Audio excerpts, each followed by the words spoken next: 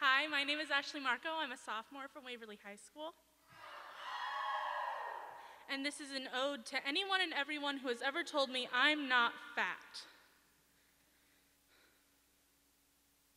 Honestly, shut up, shut up, shut up, shut up, shut up, shut up!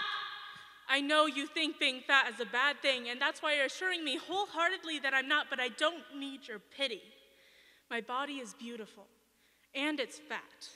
My double chin is the sea that Aphrodite was born from. The fat on my neck is a reminder that the goddess of love and beauty herself was 300 pounds, stout and plump and heavy and fat. My thighs are fine, like the hairs that dust them, like wine, like art that graces museum walls.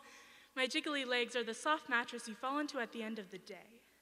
My stomach is euphoria. It's the feeling you get when you climb something that has signs explicitly instructing you not to climb it, and the giddiness you get when you dance in the fountain at the park.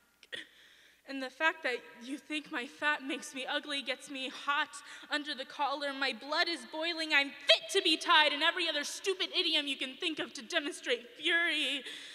But it isn't your fault you've been conditioned to think this way. You've been living in a society that not only glorifies thinness, but celebrates it, and I'm not invited to the party.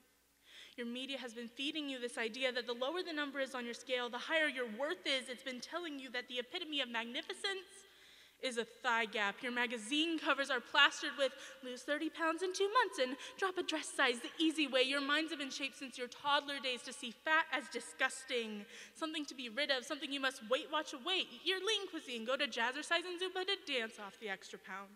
Liquid diet and power walk off all the calories. Listen to every piece of advice Jenny Craig has to feed you anything to achieve thinness, because how else are you supposed to look like the dolls you played with in elementary school? Or the girls in the magazines you read religiously in junior high, or the mannequins in the stores you shop in today? How else are you supposed to live up to the impossible standards you've been given your entire life?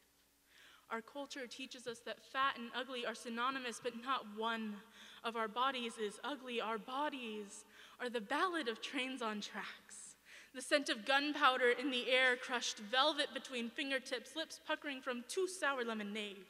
Our bodies are ocean currents, tossing ships around like hacky sacks. Our bodies are steadfast mountains, heels of suede boots clacking on tile floors. Our bodies are lanterns, lighting the dark.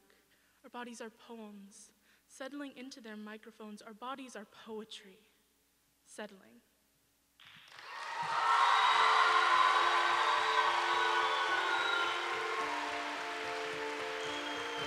Keep it going for the